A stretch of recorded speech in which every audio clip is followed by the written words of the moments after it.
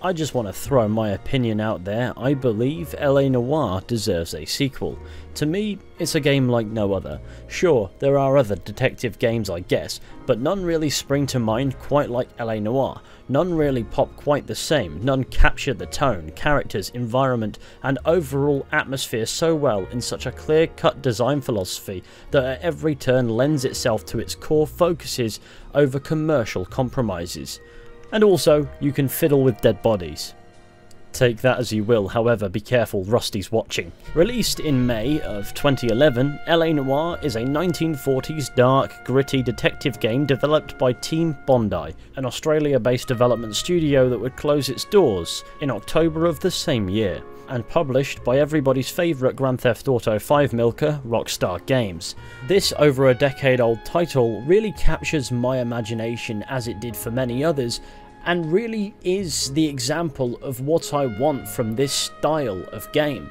In LA Noire, you play as Cole Phelps, a World War II veteran who everybody hated. He becomes a cop serving on the streets of Los Angeles, and we follow him from the regular beat through the ranks as he makes a name for himself, cracking cases and still being hated by more or less everybody, to be honest. Cole is obsessively thorough. This wins him just as many friends as it does enemies, but as a result it makes him the perfect vessel for exploring a detective game. The game wraps up an overarching narrative of Cole's personal introspective redemption into an episodic format in which you crack cases from patrol to traffic and homicide to administrative vice and arson.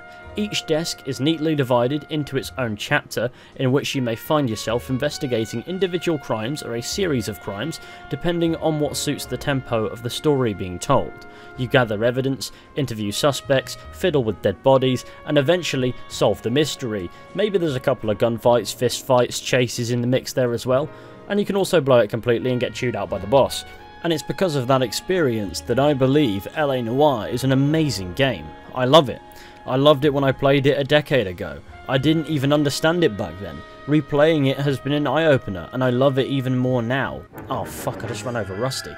The narrative itself of this game isn't something that I necessarily rave about. It's fine, it's good, in fact it's even great. But it's how it fits these self-contained episodic chapters, individual cases, into an overarching story that make it work so great. I guess what I'm trying to say is, if this was a several season long Netflix show, I'd binge that shit like hardcore pornography, and then feel incredibly empty after it ends. But as far as video games go, where LA Noire excels, I feel, is in its balancing of actual gameplay. Cutscenes are integrated into gameplay thanks to interviews, and how well you fare in these particular segments judges how the course of a case is going to go. Gathering evidence is crucial. It opens up questions you can ask in said interviews, and also gives you grounds to catch out lies. You need to pay attention lest you miss things, and the game won't always hold your hand. Yes, when you find evidence, the soundtrack plays a recognisable chime, but you're left to piece together the evidence when examining a suspect during an interview for yourself, and yes, you can fuck it up and charge the wrong person with murder. Either or works, the story still progresses, failing a case won't stump you, nor will it lead to long-term consequences, but at least you get shouted at by an angry Irishman. You can read the facial expressions and body language of characters to determine if they're telling the truth, hesitating to give you details, or blatantly lying to your face. These facial expressions are pretty realistic, and video game graphics hadn't quite caught up at the time, resulting in something of a creepy, uncanny valley effect, at certain points anyway. But this mostly works well. Sometimes, whether or not somebody is lying is hard to discern, especially if you have trouble reading people, like if you're a social reject like me. Other times, it can be hilariously obvious. True to life, some people are better liars than others after all. For example, I've convinced you all my name is Ethan for almost a decade. My name is actually... This was thanks to a system called Motion Scan that utilised 32 cameras to accurately capture an actor's facial movements during performance, a system that no other game has ever used either before or since. At least not as far as I'm aware. That is for a sound reason. Most of LA Noire's budget allegedly went into this motion scan technology. It's also massively inefficient, as 1 second of motion scan footage equates to around 1 GB of storage space. So that's a lot of storage, and then in turn a lot to condense down into a game. However, it certainly granted the game an edge with regards to the direction it was taking. There is actual action gameplay present too. A third-person shooter, you'll find yourself using your sidearm pretty often, and if you're smart enough to pop open your police car's boot before laying waste to the criminals, you can use the shotgun of justice. Weapons on the ground, now!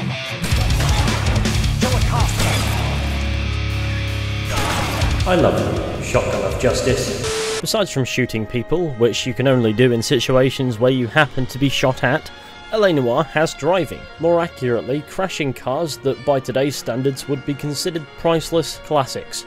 That was a tax-paying citizen you just bounced off the fucking hood, Phelps. Sometimes you even find yourself in high-speed chases, in which your car may or may not bunny hop across the street for no reason and land on the roof of another car, whilst your partner, a late 50s hunchback who's never fired his weapon in the line of duty, is frantically shooting at the tyres of a fleeing vehicle and missing as you race through the populated streets of downtown LA.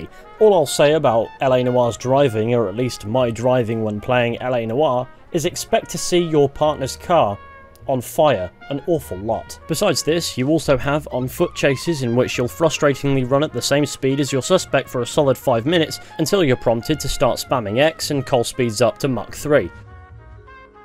And then of course there's fistfights, in which you beat the ever-loving shit out of people. What else is there to say? If you get hit, your fedora falls off, so don't get hit. And then of course you've got the odd tailing mission here and there. Yeah, these are actually really quite shit. That's it, we're spotted. Back off. Back off! But they're utilised sparingly, so they don't get tiresome as a result, and there's no way to fully avoid them. You are a detective, after all. Following people is part and parcel. Another key gameplay feature is driving off before your partner can get in the car and ditching them across the city. Look, don't judge me, Rusty needs the cardio. I may be missing a few things off here, but LA Noire thrives because it doesn't really rely on all the gameplay features that would be typical of a video game like this. LA Noire uses your engagement instead in what's actually going on in order to control the flow of playing so you don't get lost in a clusterfuck of tomfoolery with the occasional cutscene in which the main protagonist will say a quippy one-liner. You actually need to be involved with the game. While the former works for plenty of games out there, LA Noire leaning into the latter works to its benefit. LA Noire isn't quite an open world game either. It's one of those games that straddles the concept of an open world and the world of linear storytelling, similar to say Mafia 1 or Mafia 2 or Assassin's Creed 1. It's an open world game technically, and only technically, with the actual world space functioning as a backdrop rather than a rich environment in which you can get distracted and lost for hours. This works, think it through. For a detective working cases, this translates to a more authentic game design, as you're not doing random shit like side quests for 6 hours before returning to do a small sliver of the main story, before disappearing off to do the same for another month. Whilst this works for games like Red Dead Redemption and Grand Theft Auto, it would not work for LA Noire. Granted, in practice, the significance of this would actually depend on how you play rather than how the game plays for you, but LA Noire has a point. It wants you to move forward with the linear story because it knows that you need to pay attention if you want the best outcomes, and while you'll never snooker yourself in how the story plays out depending on your performance, thank God, this wouldn't be practical in a more vast, traditional and dare I say rockstar open world experience. That's not to say that the open world is a massive yet empty husk of a world space with nothing going on. It has simple side content, random dispatch calls that come across the radio when driving any emergency vehicle for example. You can respond to these, but considering how far away a lot of them can be, it's like you're the only cop in the entire city. These mini missions, if you will, are ordinarily short action sequences, but their contents and difficulty can vary. They're all over very quickly, but if you fail, you have to restart the whole thing. You also have landmarks, collectibles and secret cars to keep things interesting, but yeah, for the most part what goes on in the world will be more immediately relevant to what's already going on in the story, rather than because it's just happening in an attempt to make an alive open world experience. With how the story makes you always interact with something in the world as well, if you're playing the game how it's intended to be played, you'll be immersed in it. LA Noire proves you don't need groundbreaking gameplay to make a great game, and it also proves that you don't need to make a game open world to keep players engaged. It's strange for a game that is technically open world to make this sort of statement, but it does so excellently. There is an entire open world space you can aimlessly drive around if you so wish to, with limited side content, but it is there, and doesn't require much seeking to find, and will never take you too far away from the main story for too long, besides from those random dispatch calls, Jesus fuck. But I often find you'll come across a lot of this without going out of your way, and therefore the only reason you'll ever have to drive across the map on a whim is stealing Royale's car and using it to run down pedestrians because he's honestly insufferable, and then leaving it on fire in a ditch. Though this world space certainly sets the tone quite well. From the soundtrack to the time of day and the weather, LA Noire knows how to capture the vibe it wants you to feel in any given moment, and then it will carry that tone over into the theme of whatever crime you're investigating. LA Noire also doesn't hesitate to shock you. Just searching this regular old man's apartment, I wonder what's inside this door. Oh no, he's a nonce. This game also has no trouble throwing a well-needed curveball, providing variety whether aesthetically, mechanically, or structurally. It works within its core identity's parameters to provide a fresh experience from start to finish, and as a result there is no point in playing this game where I felt it grow stale, either the first playthrough 10 years ago or my second playthrough, which I concluded very recently. Basically, to summarise the point I've been trying to make, LA Noire maintains an experience of variety without compromising its focus. If you asked me what word I think would best describe LA Noire, focused would probably be it. Whether by intent or not, this game does an immaculate job of highlighting its best aspects, the aspects you're playing the game for in the first place. And it gradually narrows your focus in on this as the story progresses. At first, LA Noire drops you in it. The narrative is loose with flashbacks to Cole's World War II experiences in Japan, but you can't really gather much from it right away. The story slowly comes together and gets more focused as you progress. So at first you're handling sporadic cases that become increasingly intertwined as you work your way up the ranks, coming into full swing by the homicide desk in which you're on the trail of the Black Dahlia killer as he kills women again and again, dumping their bodies for you to find. Then the majority of the vice cases put you on the trail of a morphine racket, and most arson cases thereafter have you hunting a serial arsonist, which then ties into an intense climax, all the while experiencing flashbacks to World War II, in which we can learn more and more about Cole's time in the Marines, and how that then connects to the main story. LA Noire also has a repertoire of compelling characters. I don't know about you, but I feel more comfortable with the siren on. What do you think?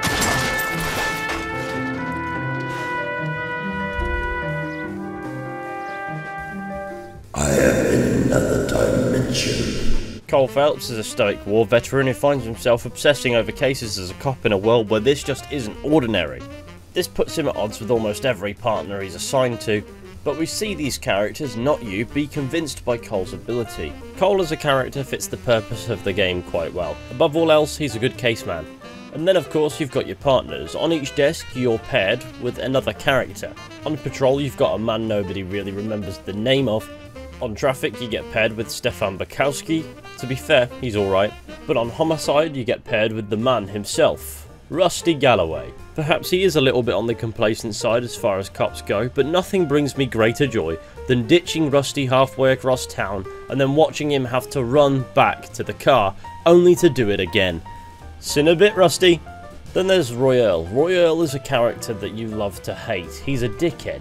He's everything typical that was wrong with the 1940s, and a corrupt vice cop on top. Royale is the reprehensible cop. He's the one that makes you realise that maybe climbing the ranks isn't necessarily a good thing. And then on the arson desk we're introduced to our new partner, Herschel Biggs. Similar to Rusty, he could benefit from a lick of cardio on occasion. However, I never had the gumption to do that to him because despite his hardy and solitary exterior, he's actually kind of a decent fella. Outside of your partners, you have Cole's wife, who shows up for 25 seconds of the game to throw Cole out of the house, Cole's children, who say nothing, Cole's other love interest, Elsa, a German singer who becomes the subject of a couple investigations herself. Then there's the lady on the other end of the police telephone and manages to pull off answering in the exact same tone and tempo every time without fail.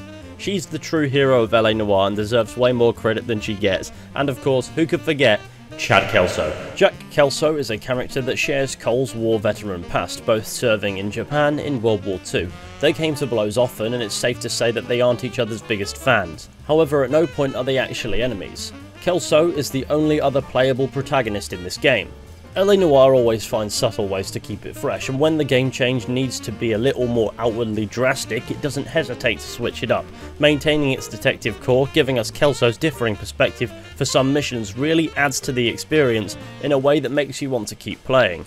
LA Noire never feels stale, which is actually incredibly rare for a game to pull off. It's not too short and yet not too long, the perfect length with the perfect variety in what it's trying to do, broken down into cases making it easy to determine when to switch off and start playing again another time, so you can pace yourself through the experience. Playing as Kelso towards the end as the game gets more and more linear really adds that breath of fresh air that invigorates you to play the final stretch of the narrative. LA Noire also keeps its tone on track, knowing when to place humour or seriousness. Shooter put him up against the wall and blew his brains out. Hell of a way to go. Doesn't really matter how you go once you're gone. Don't get all deep on me, Phelps.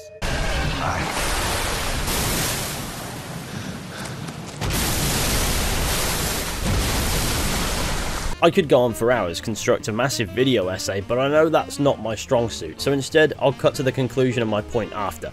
LA Noire is a brilliant, deep, immersive and captivating game. Every second spent playing this is rammed with intrigue, fascinating characters, mystery and suspense. Whether tackling a case on the traffic desk, arson desk or homicide and everything else, this game keeps you interested in a way that is neither restrictive nor too open for its own good. LA Noire presents its world in such a way that just works. Los Angeles is there, fully built for you to explore, but the open world is not a focus of the game. There's content to reward you for exploring it to a superficial degree, but the game knows its core isn't that of an open world game and doesn't try to pretend that it is. It doesn't confuse its purpose, and in the end you're left with a lengthy yet concise detective game with the perfect historical time period and atmosphere to make it not just totally enthralling, but also unique within this often overlooked genre of video games. LA Noire proves there's potential for detective games, maybe in ways no other game like it does. All of that, for me, is why the fact that this game never received a sequel is an absolute travesty. Before Team Bondi would get the chance to make another game, the company entered liquidation on the 5th of October 2011, only a few short months after the release of an absolute top quality game that is LA Noire. It was far from a flop, having sold 5 million copies since its launch. The team that created this game would therefore not have the chance to produce a successor either. LA Noire, a solitary game, would simply fade into history, releasing a couple of mini DLCs with rumours of burglary desk cut content from the original game being released as DLC too, but eventually Rockstar, the publisher, would confirm that no more DLC was planned, and that was that for this game. If the rumour of a burglary desk expansion was true, that's a massive shame, as the rumoured partner was voiced by Brandon Keener, also known as Garrus Vakarian from Mass Effect. Hearing his voice in this game threw me off every single time. I couldn't stop hearing everybody's favourite Turian. Car.